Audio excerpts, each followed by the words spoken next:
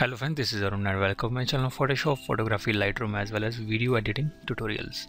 So today I will teach you how to get this is 3D pop-up effect using Photoshop CS6. So let's see how to get this type of effect using Photoshop. So firstly open an image that you want and make 3 copies of same image, same layer by pressing Ctrl J. Okay. Now make a new layer also and drag it to down, and we have this background layer and fill it with black color by pressing Alt backspace. So select empty layer that I have made and name it frame. Now go to rectangle marquee tool and take a selection.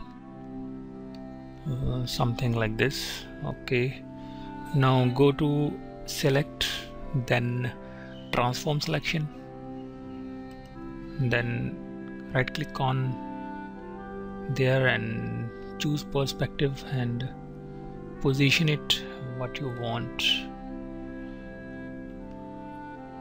So I want this type of position. Okay, this is right, and click on OK. Now go to edit. Now go to stroke. In stroke choose color gray and pixel I want 20, inside I want, then click on OK. Now hide this layer, topmost layer, and you will see this frame, and press Ctrl D to deselect selection and select this layer, frame layer, and go to magic wand tool, click outside of this frame. Now you will get the selection. Now click on layer, this layer, second layer, and click on mask by pressing Alt on the keyboard. Now you will get this type of effect. Now I will go to this layer and make it active, and I will take a selection by choosing quick selection tool on the. Now take a selection on the cat.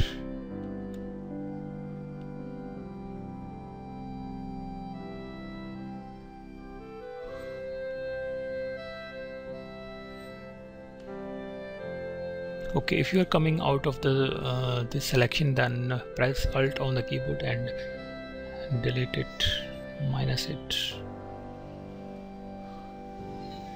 Now go to refine edge tool. Now click on smart radius, and I want smoothness around 40, then click on OK. Now click on this mask. So the selection is incomplete here, so I will take selection again by pressing Ctrl Z.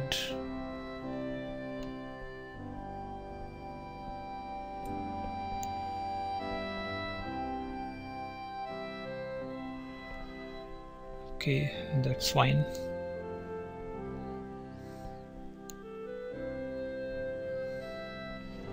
Now again click on mask, so you will get this. Now make a select this layer, black background. Now choose this gradient and make sure you have this black to white gradient I want, and fill there. Saul proposes regular. Try once again.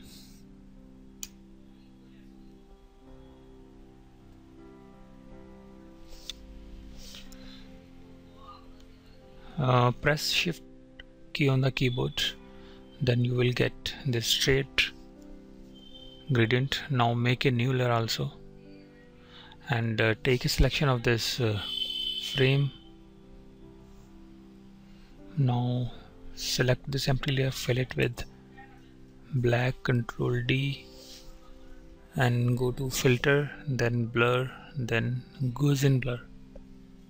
so that you can get shadow of this.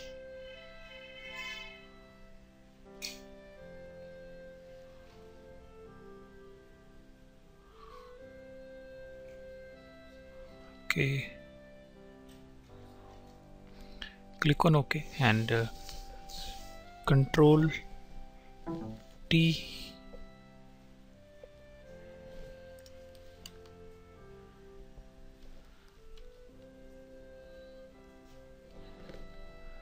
Now see the effect.